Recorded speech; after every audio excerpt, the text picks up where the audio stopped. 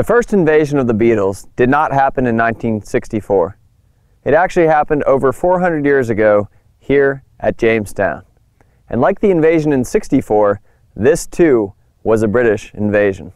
The story begins with a 1610 well found in James Fort that I am currently standing on top of. But don't worry, it's been backfilled, otherwise you'd be hearing a splash right about now.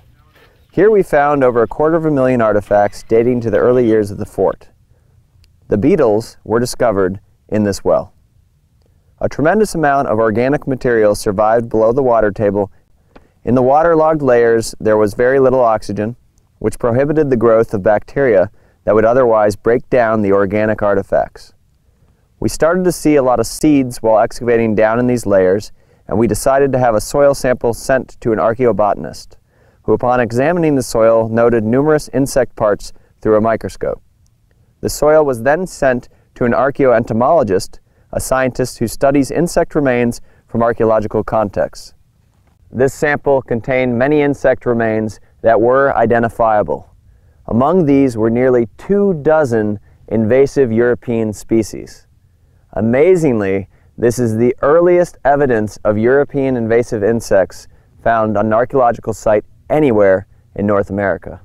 Insect remains can be invaluable to archaeologists trying to understand a site because they have huge potential to teach us about the surrounding environment, and in this case, these invasive European insects found in the well were no exception. For example, the remains of a beetle called the Trox scabber were found in the well. This is a synanthropic species that lives near humans and benefits from their activities. These are common near stables or where there might have been feathers or even animal furs.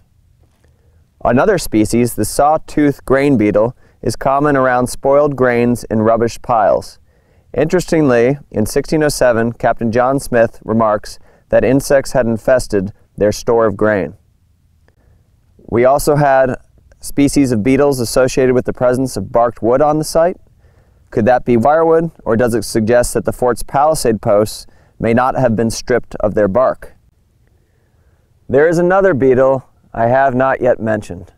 I wanted to thank England for bed bugs. There were probable bed bugs found in this sample from the well.